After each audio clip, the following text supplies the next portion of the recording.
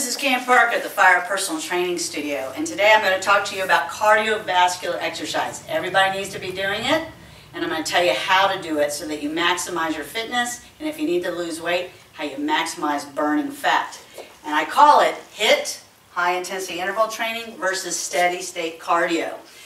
What you need to understand is when you first start exercising, now of course, make sure you do a 5-minute warm-up, but after 5 minutes, your body will start burning primarily carbohydrates.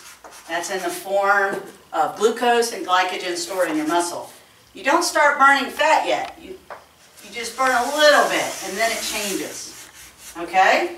And I'm going to talk to you about this magic intersection. But first I want to talk to you about HIIT. After a 5-minute warm-up, I want you to do a 30-second sprint. 30 seconds.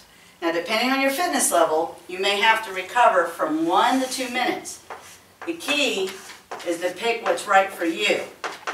And you can tell by the way you feel. So I call this very uncomfortable to slightly uncomfortable. So you just want to make sure that if you pick a minute, if you still feel really uncomfortable, you might need to pick 2 minutes. Then you sprint again, you recover, you sprint again, you recover, you sprint again, you recover until this mark.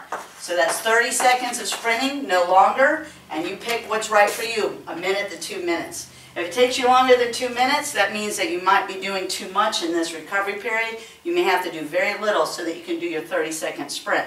And your 30-second sprint is what's right for you.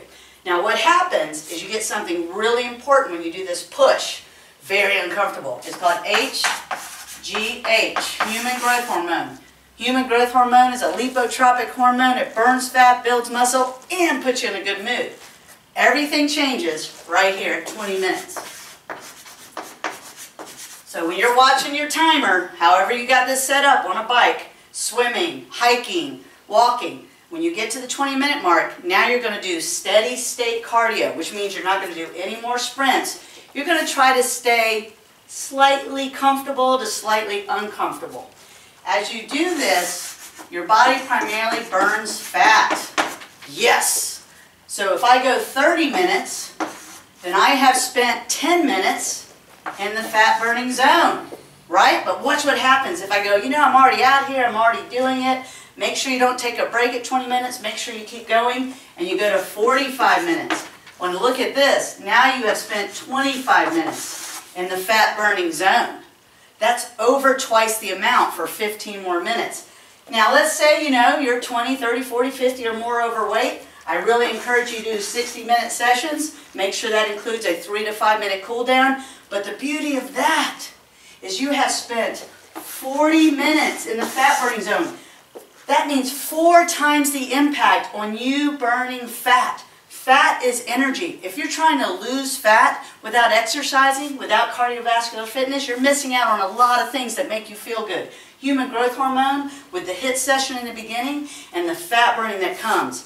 Don't do over 60 necessarily, because technically if you're going to do that, you're going into a performance thing and you need to eat. So 60 minutes, stop, cool down, brag to your friends, social media posts, I just did it, and you're going to be really happy about how you feel and how much fat you burn.